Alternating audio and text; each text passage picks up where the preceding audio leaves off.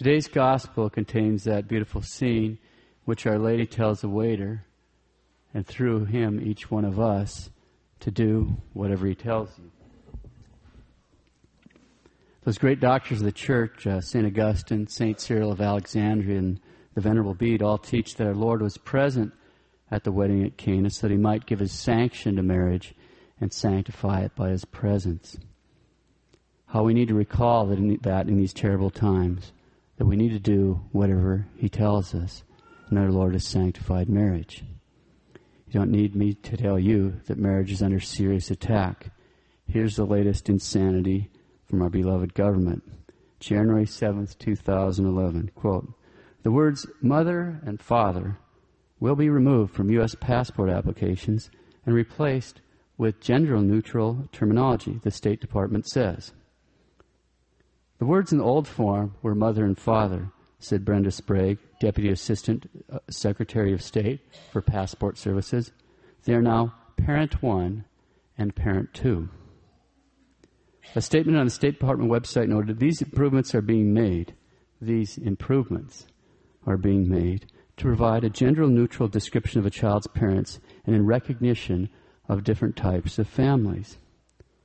Sprague said that the decision to remove the traditional parenting names was not an act of political correctness. Close quote. Lying isn't a sin for our government workers either. The words in the old form were mother and father. They are now Parent 1 and Parent 2 in recognition of different types of families. But of course, this decision was not an act of political correctness. Well, none of this should come as a surprise. We've been on this trajectory for a very long time, and barring divine intervention, it's only going to get worse, a lot worse. We'll follow that line of thought another day, but we have some work to do before we get to that point. Let's get started. The obvious question that almost nobody in our society seems capable of giving a coherent answer to is, what is marriage? So for the sake of time, we'll follow Frank Sheed quite closely here. Marriage is a contract that results in a relationship. Marriage is a contract that results in a relationship. A man and a woman are free to marry or not marry. But if they make the agreement to marry, then God attaches certain consequences to their act. To this particular free choice of a man and a woman, God has attached the consequence that a real relationship comes into being. They have stated their will to be man and wife. God takes them at their word and makes them so. The man and woman make the agreement to marry. God makes the marriage. They're husband and wife by their own consent, but by his act. They are now related to each other closer than a brother to a sister, closer than a father to his son, in a relationship made directly by God. As our Lord stated, they are no longer two, but one flesh. Matthew 19:6. Because their oneness is a God-made thing, man cannot alter it. What God therefore has joined together, our Lord continues, let not man put asunder. God alone can bring a marriage into being.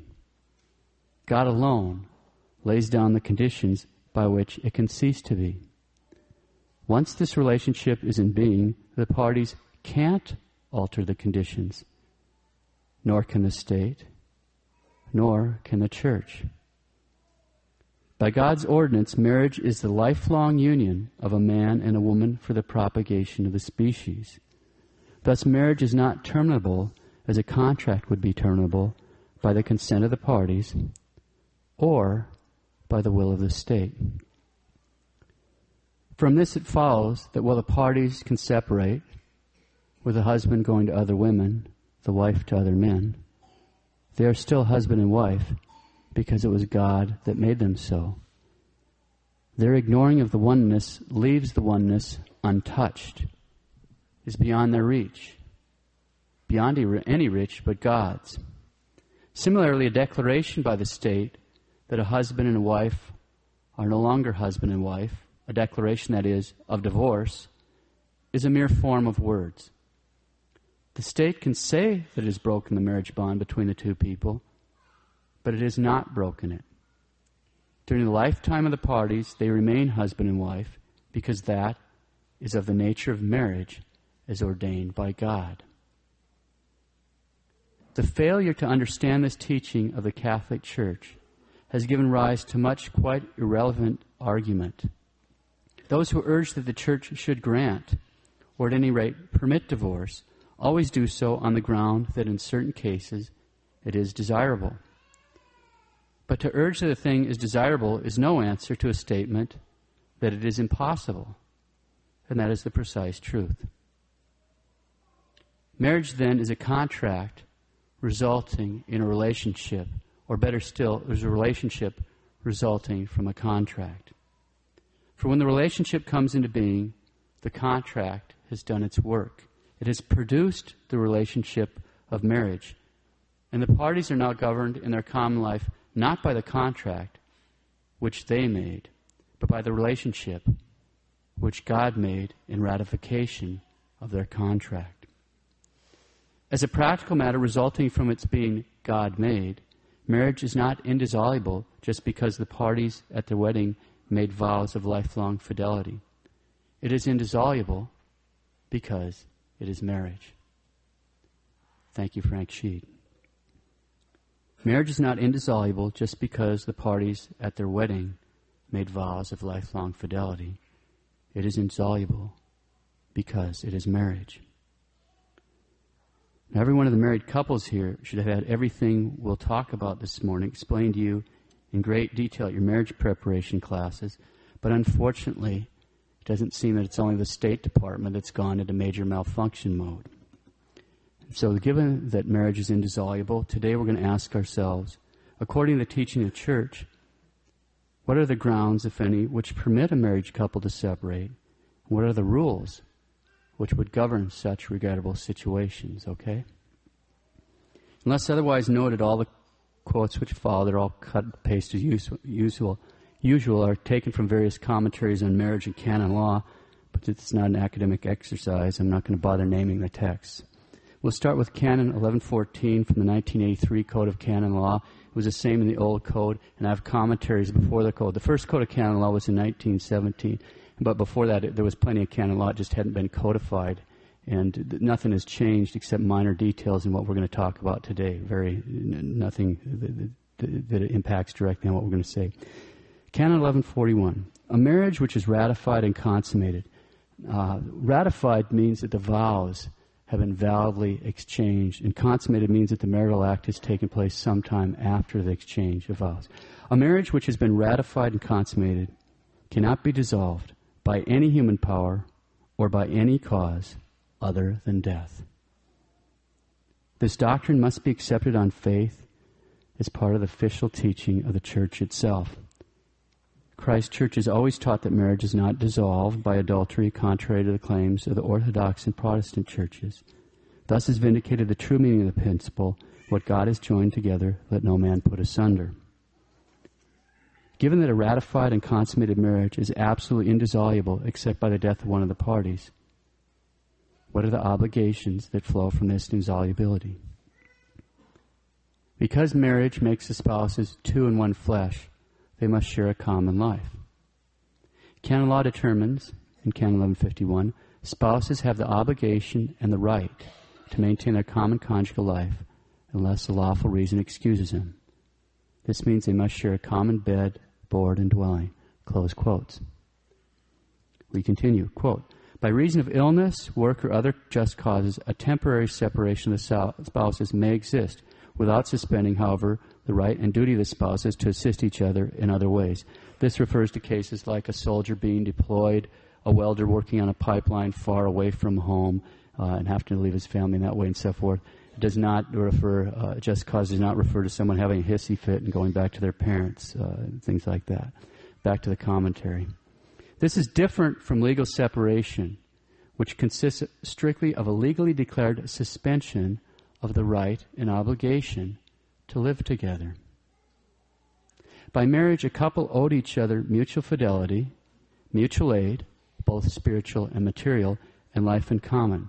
the spouses also commit themselves to the spiritual and material welfare of the children. Therefore, behavior on the part of either of the spouses which would seriously harm any of these duties would constitute sufficient grounds for separation. For this reason, there are 4 lawful causes for legal separation. A. Adultery. B. Serious bodily harm inflicted upon the spouse or children. C. Serious spiritual harm to the other spouse or the children. D. Desertion. Close quotes. So the 4 lawful causes for legal separation are adultery, serious bodily harm inflicted upon the spouse or the children, serious spiritual harm to their spouse or the children, and desertion. Now, before we move on, we have to explain these causes in a little bit more detail. We'll start with adultery. Quote, adultery constitutes an act against the very nature of marriage, by which the spouses become one flesh, and is an injury to the innocent spouse. Consequently, it is sufficient ground for permanent separation, which, however, is not recommended. Furthermore, permanent separation requires the approval of the competent ecclesiastical authority. Close quote. So adultery is sufficient ground for a permanent separation, which is not recommended, but which must also be approved by the competent ecclesiastical authority. We'll address the issue of who the competent ecclesiastical authority is in a minute. But before that, since the sin of adultery has a lot broader meaning than the legal definition of adultery in the canon law, we'll make sure that we have a clear understanding of the legal definition. In order for adultery to be a canonical cause for separation, quote, first, it must be consciously committed and formally consummated. Gravely unchaste acts other than the marital act do not fit this legal definition. Second, there must be moral certitude that the adultery took place. Third, the other spouse must not have consented. Fourth, the other spouse must not have been responsible for it, for example, by desertion or frequent unreasonable denial of marital rights. Fifth, the adultery must not be mutual.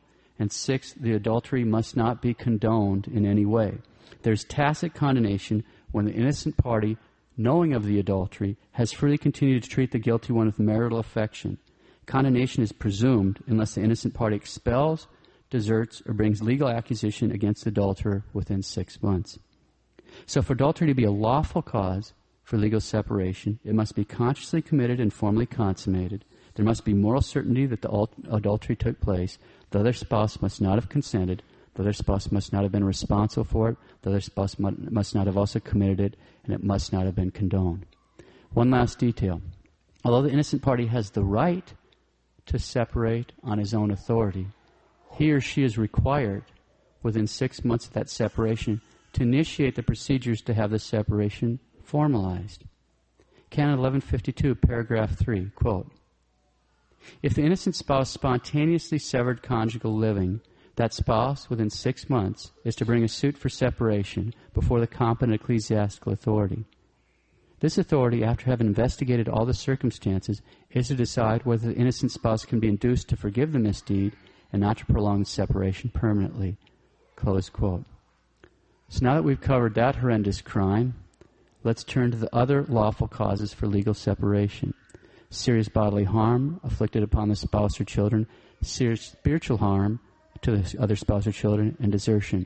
Canon law states that these are causes for temporary separation, and then when the situation is such that there would be danger and delay, then the spouse may separate under his own authority, and that, quote, when the reason for the separation ceases to exist, conjugal living is to be restored, unless ecclesiastical authority decides otherwise. Close quote. Basically, what it means is when the reason for the separation ends, then the separation has to end, because they're married. Now let's turn to the question of ecclesiastical authority. Just who is a competent authority to authorize the legal separation of spouses? Canon 1692 answers this. We'll simply quote from a commentary on that canon. The authorization to separate is an act of jurisdiction reserved to the diocesan bishop. Neither pastors, nor priests, nor those employed by diocesan agencies as marriage counselors or other such capacities may authorize the separation of the spouses, not even temporarily, under the guise of pastoral or professional counseling. Close quote. That's worth pondering. I'll repeat it. The authorization to separate is an act of jurisdiction reserved to the diocesan bishop. Neither pastors, nor priests, nor those employed by diocesan agents as marriage counselors or other such capacities may authorize the separation of the spouses, not even temporarily, under the guise of pastoral or professional counseling. As the teaching of the Church with regards to justifiable causes for separation may very well be, and often is, a salvation issue for those who have entered into the married state, would it not seem reasonable to give engaged couples this information during their marriage preparation? But if the bishop is the only authority before God competent to authorize a separation, how is it that we've never heard this? Has anyone here ever heard of a bishop authorizing a separation? Is there some kind of loophole? Actually, there is. Quote, if the decisions of the ecclesiastical authority are not recognized by civil law, the local bishop may authorize the spouses to present their separation cases to a civil court. But this authorization should never be granted if it is foreseeable that the civil court will decide in a manner that is contrary to divine law. As the legislation of the states favors divorce rather than separation by not providing sufficient protection to the legitimate interests of the parties seeking only a separation, the recourse to the civil courts raises grave pastoral and moral problems. Close quote. This is also really worth pondering. We'll repeat. If the decisions of the ecclesiastical authority are not recognized by the civil law, the local bishop may authorize the spouses to present their separation cases to a civil court. But this authorization should never be granted if it is foreseeable that the civil court will decide in a manner that is contrary to divine law. As the legislation of the states favors divorce rather than separation, just to pick, not exactly randomly, Texas, which has no provisions for legal separation. As the legislation of the states favors divorce rather than separation by not providing sufficient protection to the legitimate interests of the parties seeking only a separation, the recourse to the civil courts raises grave pastoral and moral problems. It certainly does. It certainly does. Those grave pastoral and moral problems are obvious to anyone with eyes to see. Consider the children. Quote, children in post-divorce families do not, on the whole, look happier, healthier, better adjusted, even if one or both parents are happier. For the children, divorce is a life-transforming experience. National studies show that children from divorced and remarried families are more aggressive towards their parents and teachers. They experience more depression, have more learning difficulties, and suffer from more problems with peers than children from intact families. Many of them end up in mental health clinics and hospital settings. Most children never really recover. The girls are more likely to seek out sex, the boys, drugs, and alcohol. There's earlier sexual activity, more children born out of wedlock, less marriage, less trust, fewer children overall, and more divorce. Numerous studies show that adult children of divorce have more psychological problems than those raised in intact marriages. In fact, a 2001 study found that adults whose parents had divorced when they were children were twice as likely to commit suicide than their peers from intact families. Close quote. Perhaps if the bishops over the past 40 years, perhaps if they had fought in the diocesan courts and legislatures against this Uniform Divorce Act, the way they fight the death penalty, which is certainly an issue that even faithful Catholics may have a difference of opinion. Perhaps if they had preached in season and out of season that a marriage which is ratified and consummated cannot be dissolved by any human power or any cause other than death.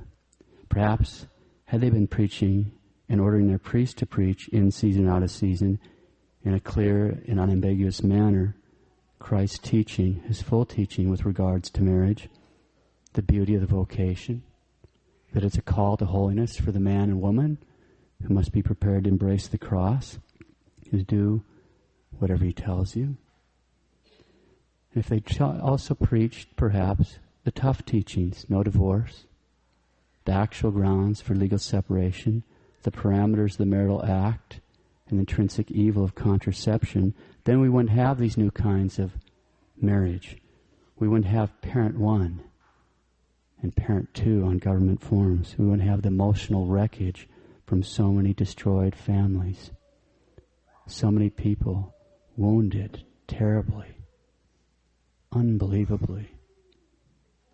Most importantly, we wouldn't have what appears to be the eternal loss of so many immortal souls. But that hasn't happened. And so we need to pray. We need to pray and we need to act. We all know people that are struggling in their marriage. It's hard, almost impossible for some couples, and our divorce culture only makes the pressure to break up even worse. Since the courts aren't going to help them, since the legislatures aren't going to help them, since the executive branch certainly isn't going to help them, and since apparently most chanceries aren't prepared to help them, then we have to help them in every way we can with our prayers and encouragement. And that means encouragement. If the only one competent of judging a case is a diocesan bishop, since none of us here are diocesan bishops, we better be careful not to judge the cases. We weren't in their skin. We don't know what happened there.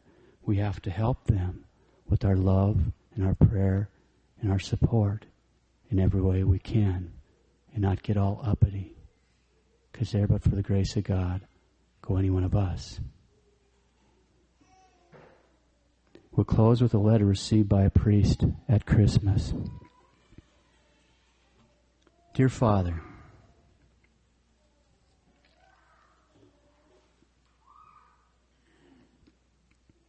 I'm eternally grateful to you for advising me not to leave my husband, because, as you said, the salvation of my soul and his soul may depend on my staying with him.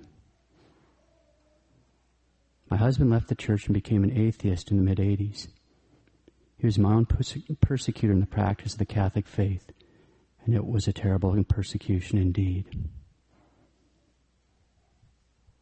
In November 2009, he developed a cough that wouldn't go away.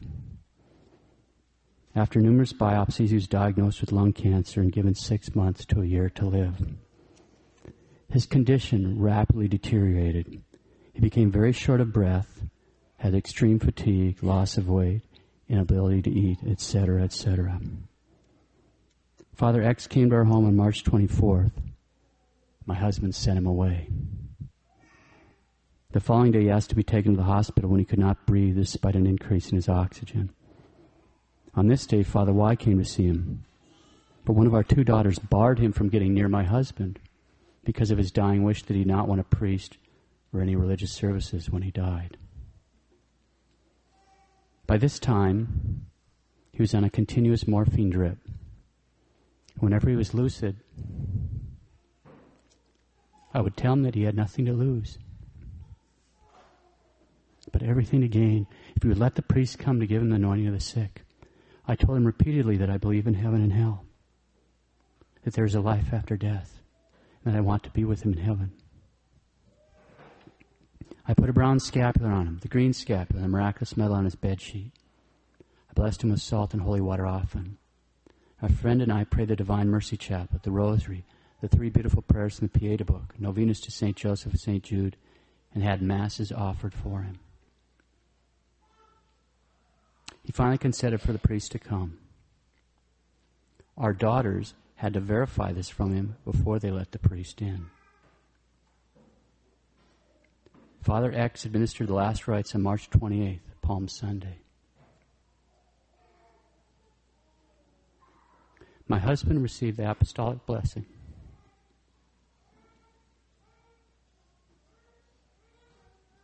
On Holy Thursday, April 1st, he started taking his last breaths at 11:20 p.m., and he died at 2:20 a.m. on Good Friday.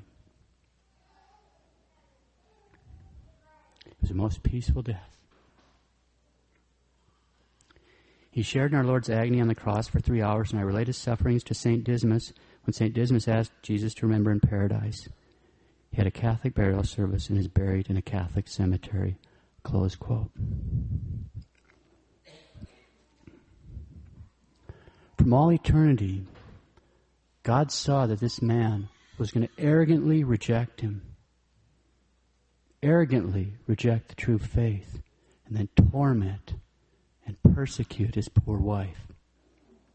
God saw that. God saw all that. He saw the decades, literally decades of pain and suffering she was going to receive at the hands of her husband.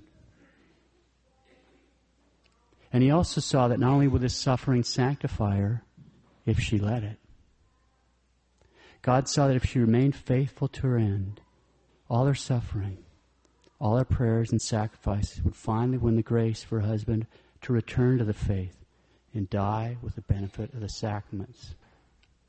God saw that from eternity. But suppose she had left him. Suppose she had thrown off the cross and left her husband. Without her prayers and assistance, where would he certainly have gone when he died? He would have been damned. Damned for all eternity. And then when her time arrived to appear before the judgment seat of our Lord, what would our Lord have said to her? What are you doing here? Where's your husband? Did you not know, once you took that vow at the altar, that his salvation was wrapped up with yours? Did you not know that?